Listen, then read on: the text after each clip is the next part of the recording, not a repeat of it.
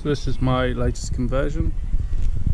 It's a 2012 Ford Transit, medium wheelbase, high roof. Start on the inside.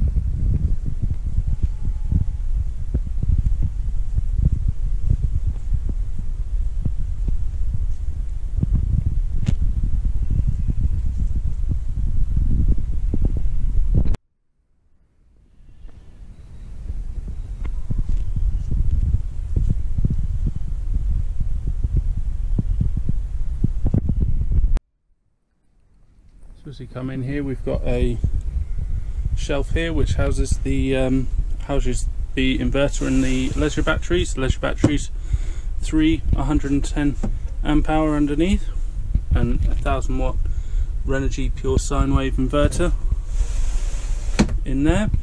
And to engage the inverter, you just press the on button there on the switch, and then you've got power to the 2 USBs and 240 over there.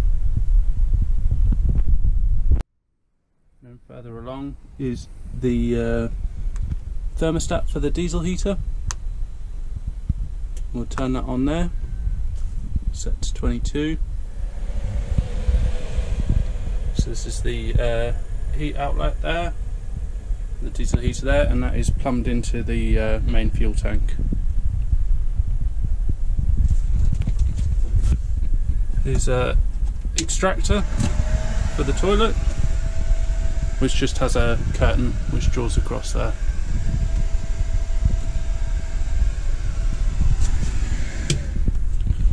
And up above that in the bathroom we've got the electric cupboard.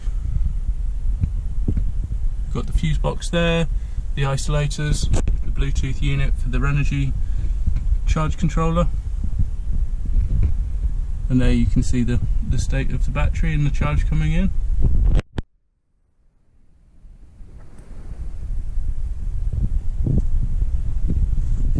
Next to that we've got the kitchen unit. Got a chopping board on top. And cold water tap.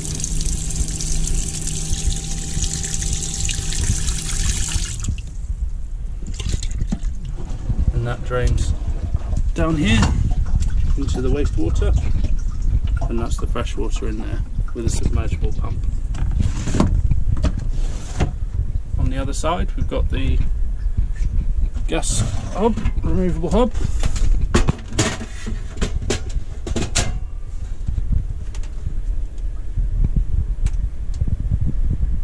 And all the surfaces have been treated with a hard wearing polyurethane varnish. Next to the kitchen unit there we've got the opening window, horse box window, and the twist vent above.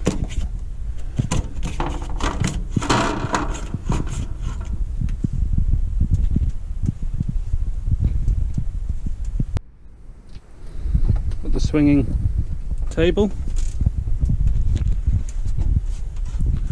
which is adjusted by these little toggles underneath there.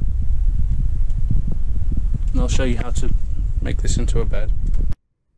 So to make this into a bed, you loosen off the latch underneath, that then lifts up, goes into place there. Then remove the leg and slide that forward, and these two cushions finish the bed.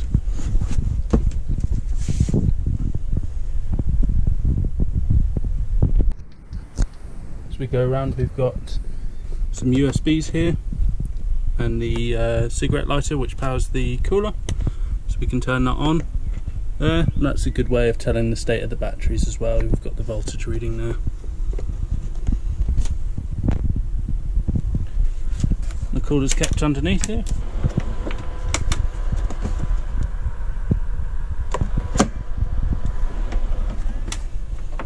It's just kept in place with a toggle.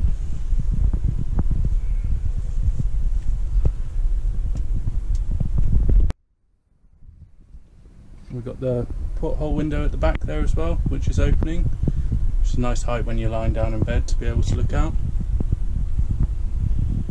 We've also got the bulkhead storage up here, which is lined with 12mm insulation.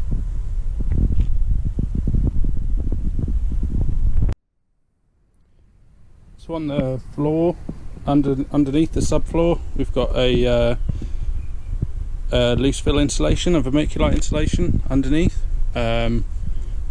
with board on top of that. Then another layer of 6mm insulation, and then the laminate flooring. And along the sides, that's all filled with the recycled plastic bottle insulation, as thick as it can get wherever it is. And in the roof, 25mm insulation on the roof and 25mm panels. Then that's covered with a layer of ply, and then the battens there. So we'll go along the outside of the van now. It's in good condition.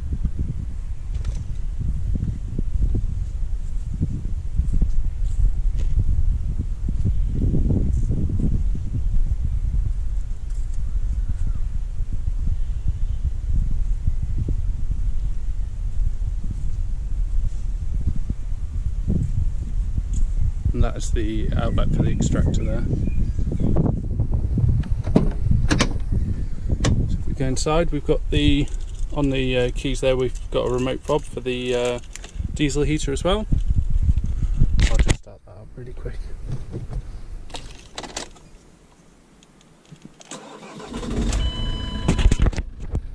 So if you can see down there, the van's done 133,000 miles.